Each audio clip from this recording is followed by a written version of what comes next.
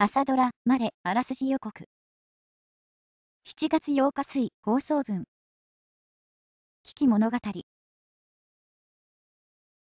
大悟が腰を痛めて動けなくなってしまい、大悟が受けていた特注ケーキを、大悟に代わってマレが引き受けることになりました。その頃、陽一郎は、漁協の旅行で東京に来ていました。旅の道中、キャバクラに入った陽一郎は、そこでの思いもよらない再会に心底驚かされます。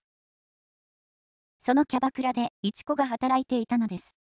一子は、勤めていたアパレルショップが倒産した後に、再び夢であったモデルを目指したものの挫折していたのです。